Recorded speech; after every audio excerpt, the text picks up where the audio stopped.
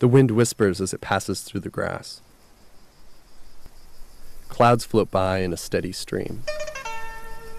Trees loom overhead, their branches outstretched, lending you shade. This is a place of tranquility, an oasis in a desert of chaos.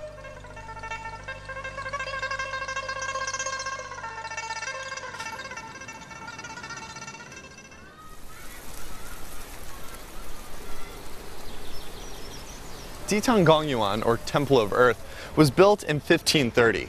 Originally, it was used by the emperors of the Ming and Qing dynasty to worship the god of the earth. Now, most people come here to do things like athletics or just to relax. And it's a great space to do it because of all of these huge, beautiful trees. This one, for instance, is over 300 years old.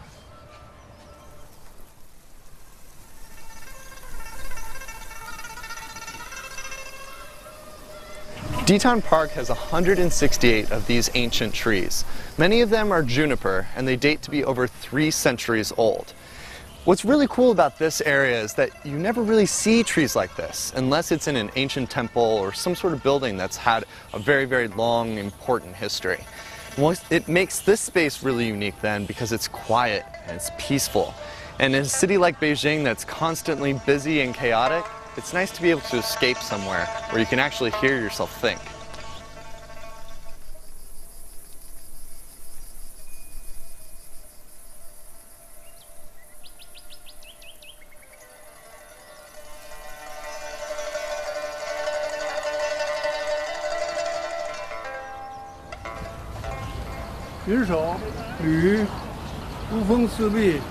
(1957年开始到地坛来学打太极拳、学习战中。这个皇家公园都是有特殊的气氛，尤其我们在这个地方跟别的空气就不一样。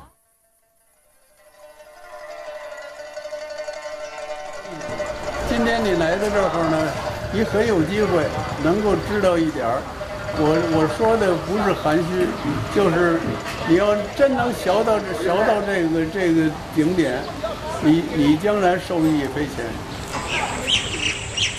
I first studied Tai Chi when I was in Xi'an for about 2 months as part of a language program. Since then, I haven't really practiced. So it was really nice for you to teach me a little bit. I really, really appreciate it.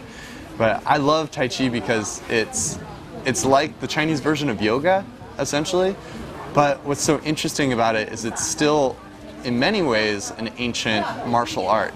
So even though you're doing these very slow, like peaceful moves, it's still a way to do combat.